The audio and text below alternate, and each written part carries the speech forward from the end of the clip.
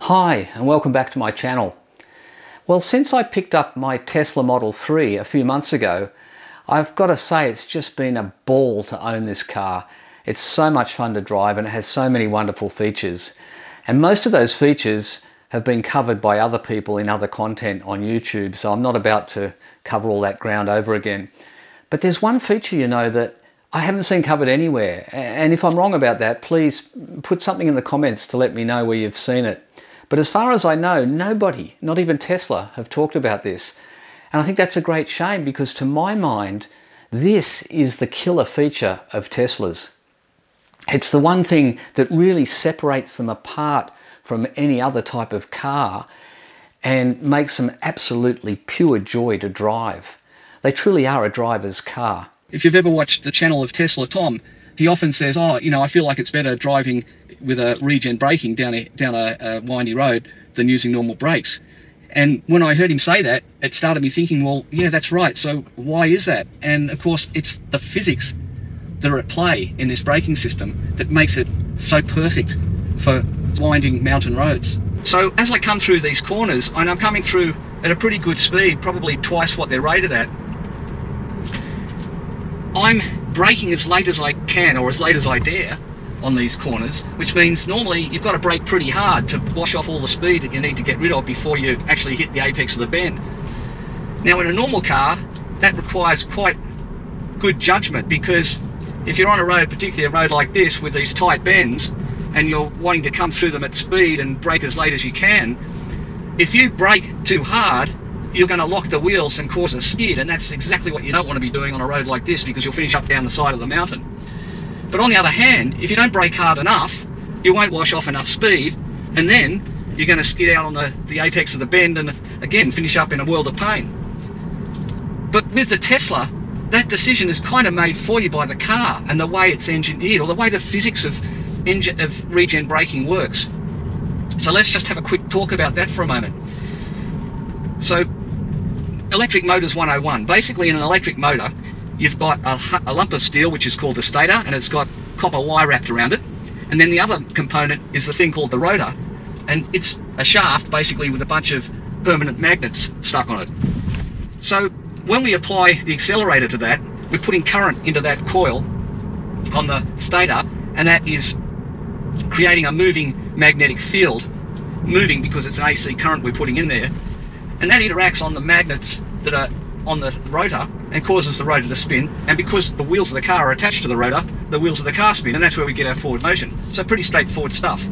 So how does the regen side of it work and the braking side? Well, when I back off the accelerator, in other words, I'm removing now any current going into that coil, there's significant forward momentum in the car, and thus the rotor will keep turning even though there's no energy applied to the stator winding.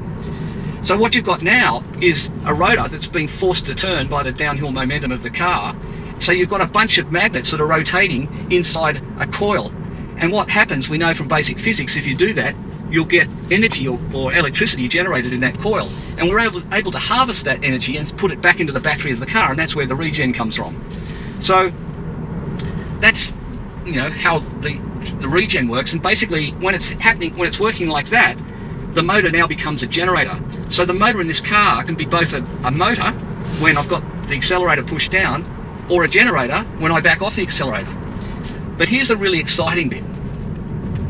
When it's regenerating, the moving magnets on the rotor are generating electricity in the coil of the stator, but also that's then creating another magnetic field in the stator, which is opposing the magnetic field from the rotor. So in other words, it's trying to fight against the rotor, and it's causing it to stop, and that's where the braking force happens. So the question is, well, how much braking force are we creating? And this is where the physics of regen braking is just so beautiful. The amount of braking force is proportional to the voltage, the amplitude of the voltage that's being generated in that generator. And Faraday's law tells us that the voltage, the amplitude of the voltage, is proportional to the rate of change of magnetic flux in that generator. So the important words here are rate of change. What that means is the faster the wheels are spinning, the faster the rotor is spinning, the higher the voltage that will be generated. And because that voltage is now becoming our braking force, then it means the faster we are spinning the wheels at the time we back off the accelerator, the higher will be the braking force on those wheels. And this is just perfect. This is exactly what we want, because we're coming into these corners and we're braking late. And so when we do back off, we want the car to pull up quickly, and that's exactly what happens.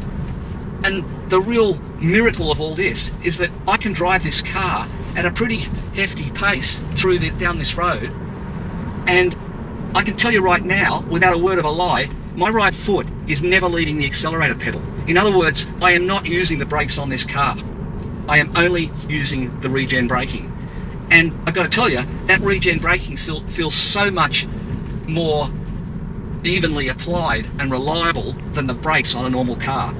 And the beauty of that also is that this is frictionless braking. So in your ICE vehicle, when you put your boot on the brake pedal, it's basically got two calipers that are closing in on some metal discs, and through friction it's braking the forward spin of the wheel.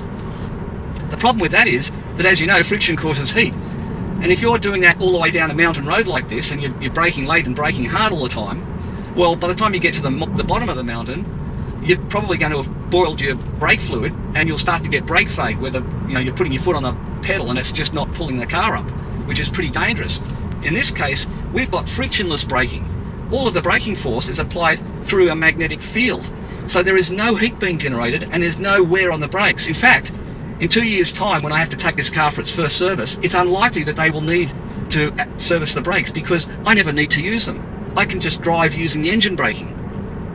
The other beautiful thing about this engine braking, this form of braking, is that it's by design an anti-lock braking system, because whereas with an ICE vehicle you have to be spot on with how much brake force you apply, with this, if you imagine if you brake too hard and the wheels were to lock, well, if the wheels were to lock, then the rotor's not turning. If the rotor's not turning, there's no voltage generated, and if there's no voltage generated, then there's no brake force. So the car will just keep rolling. So it's impossible to lock the wheels with this braking system.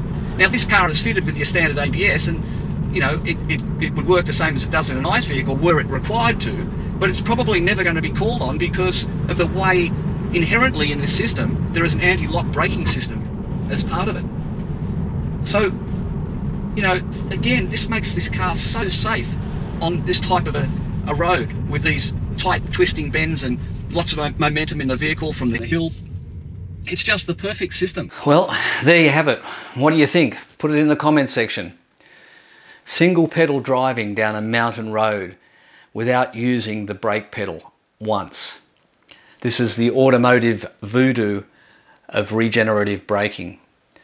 I hope you found it interesting and informative. Please feel free to leave your comments or add more information if you have any. And I hope you've enjoyed the video. If you have, maybe give me the thumbs up. Other than that, have a great day.